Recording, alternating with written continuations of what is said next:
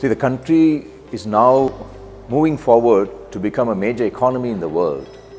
And one of the important factors determining that trajectory is mobility of people, for business travel particularly. So a distance of about 500 kilometers, if you are able to travel within 2 hours, it's going to make a big difference. More importantly, imagine if you're able to travel that distance between Mumbai and Ahmedabad every 15 minutes.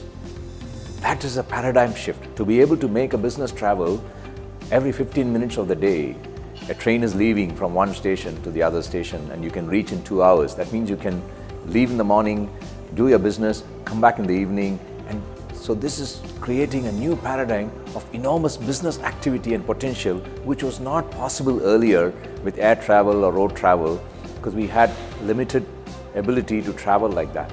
And that will create new opportunities now around the stations, because now it's possible, if you're located near the railway station, you can reach the other destination so quickly. A lot of real estate and businesses will now locate near the railway station. So new business activities will come. We're already seeing that a little bit through the metro project developments. After the metros have been built in major cities, we now see new real estate being developed, residential, commercial, and this will increase far more.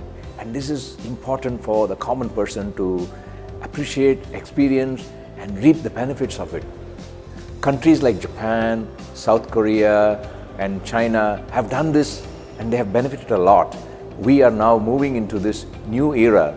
This high-speed rail is like the new IT or the new mobile phone revolution for our country.